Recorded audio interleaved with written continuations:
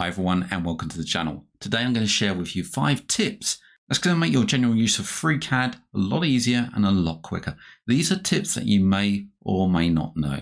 I was going to do these as shorts, but shorts take far too long to create and also harder to edit. So what I'm going to do every month is try to pull together 5 tips for you, and these are my 5 tips for March. If you like what you see and you want to donate to the channel, then you can do so via Ko-fi at ko-fi.com/MANG0 or via PayPal at paypal.com/paypalme/DarrenBEstone. I also run a Patreon where you can get early access and additional content. Links can be found in the channel header, on the About page, or in the descriptions of these videos. The Hungary selection in the Sketcher allows you to add items just by clicking on them. So any of these circles I can add, and you'll notice they'll go green. But the trouble is, if I miss one of these circles, let's say I wanted to pick my last one as this one and I accidentally missed it, then everything else gets unselected. There is a way of stopping this from happening. As I add the circles, if I hold down Control, so I'm holding down Control now, and I click into this space, no matter what I do, I cannot lose that selection. So just by holding down the Control, it keeps that Hungary selection in there. The minute I release Control and select some blank space, then we unselect all the items.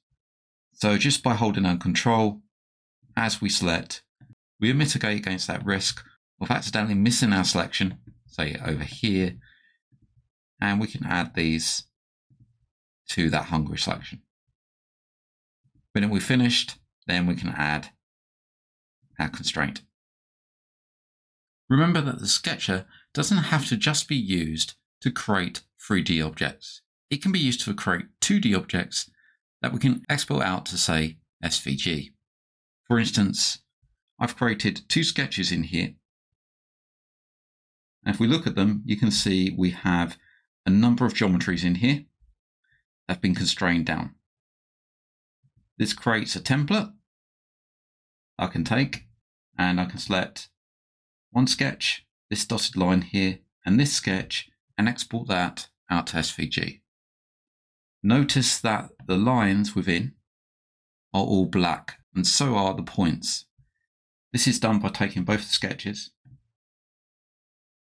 coming down to the view, and then changing the color of the line color and the point color. Also, we have width of the sketches. So for instance, if I zoom in, you can see I've got this dashed line here. I'll just increase the width, that line width to 2 for that whole sketch. If I take both of these and come up to File and Export, I can export those out as a flat SVG.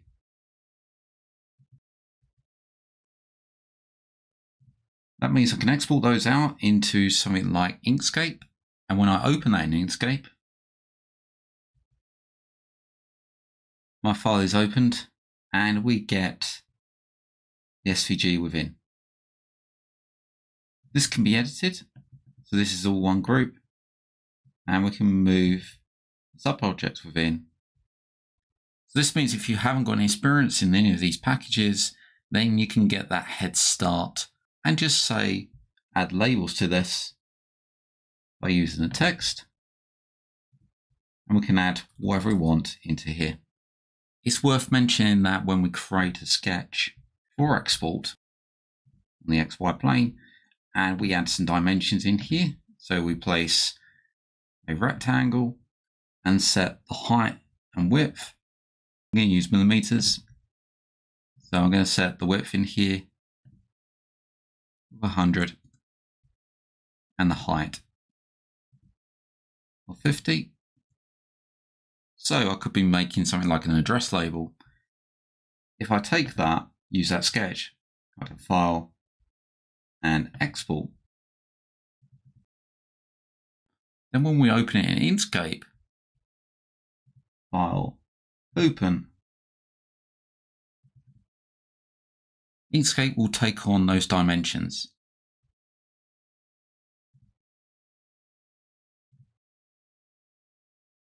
So you can see we've got a width and a height, and we just need some minor adjustments in here to bring this down to the correct size.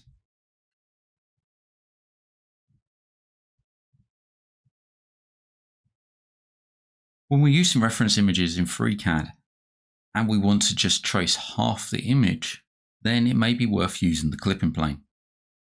For instance, I have this reference image here and it's centered in the middle. So I want to only trace half of this. If I come up to View, come down to the clipping plane, then I can use the clipping plane to see a half view of this image. So if I look at my axes down here, I can see that the y-axis runs this way. So I'm going to clip across that y-axis, half in the image. I then can create a new sketch on the XY plane. Still have the clipping plane open, just here. And I've got my sketch panel opened here. Then I can start sketching just using half this reference. For a simple reference like this, then this wouldn't be applicable. But for something that's much more in depth, I can use the clipping plane and also the offsets to remove any of that image that's a distraction to myself, just leave in the bare minimum on the screen. If we want to move objects between documents, I can create a new document. And just by coming into my previous document, I can drag the object straight into the new document, taking along the extrude and the sketch with it. And when I drag that back, we can move that back in. If we use a shortcut key, so if I click on this one and use the Alt, then I drag in a link. For this to work, first of all, I have to come into the document and save it. Hit Ctrl S to save. You can call it something like new doc. Come back into the original. I'm going to click on the extrude, hold down the Alt key on the keyboard. Whilst I've got the key held down, I'm going to click and drag the extrude to the new document. You notice that the icon looks different. This is a link. If I click on it, I can see that the link object is here. If I roll over it, I can see it's saying doc1.fcstd. You can see it's a link. If I click on it, it goes back to my original document. Come back to that document. If I double click on the sketch, this has actually opened the original, so in doc1, the original sketch. This means that you can have your parts in individual files and pull them in, but we can do that via the tree view and using the Alt key and dragging those into the documents to create those links.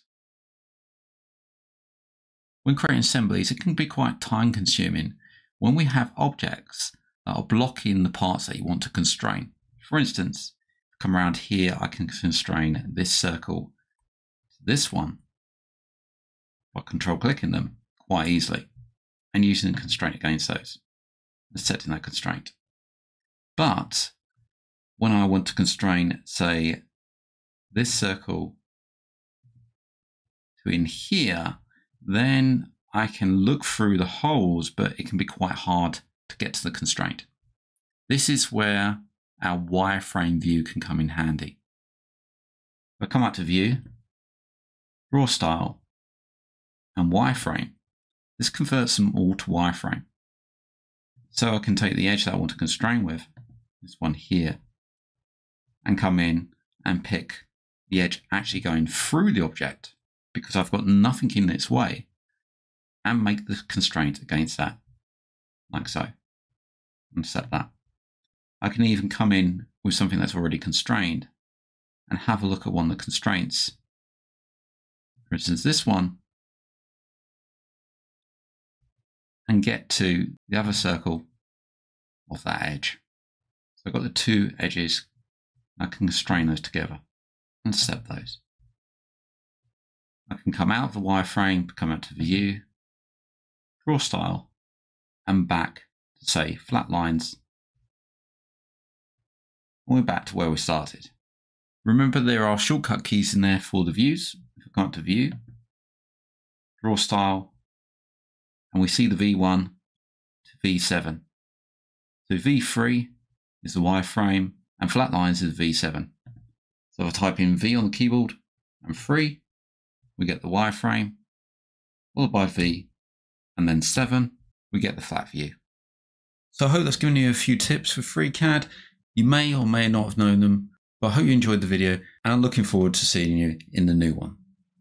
If you like what you see and you want to donate to the channel, then you can do so via Ko-Fi or Ko-Fi at ko-fi.com/MANG0, or via PayPal at paypal.com/paypalme/DarrenBEstone. I also run a Patreon where you can get early access and additional content, and that's at patreon.com/MangoJellySolutions. Links can be found in the channel header, on the About page, or in the descriptions of these videos.